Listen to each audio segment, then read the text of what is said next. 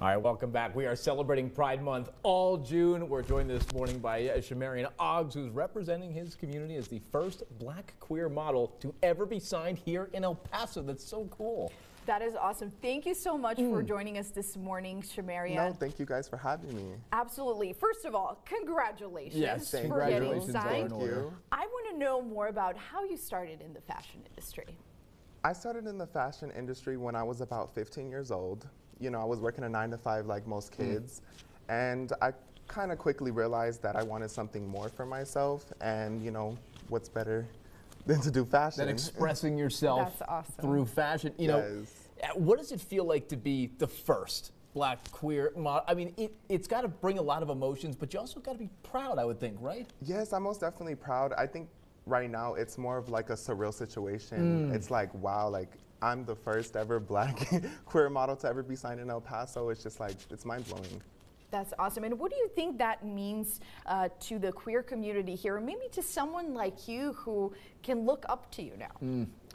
It's most definitely like, I'm happy that I'm able to kind of like break down these barriers for other people to walk through that look like me, and so that they can come and dominate too.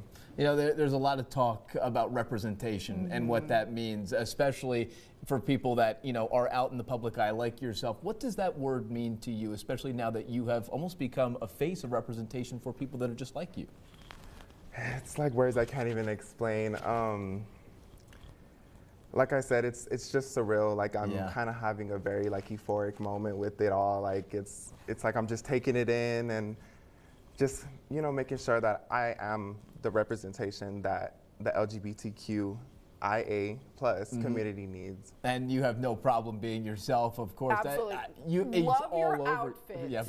We a need moment to for the talk outfit, please. Okay, Absolutely. thank you. Please. That's we'll get a nice awesome. zoom out here so we can see what's going on. Uh-oh. He's modeling for us. Uh-oh. Watch out the mic. Watch out for the mic, but we needed a so moment for the outfit. I love that we're all kind of coordinating. We decided not to on get purpose. the vibe going today. If you've noticed my wonderful shoes, it is a part of the recent project that you're working on. Yes. Tell us all about it. Okay, so yes, I am about to creative direct my first ever Death by Denim fashion show, October 26, 2024, as well as with my creative director, Junks.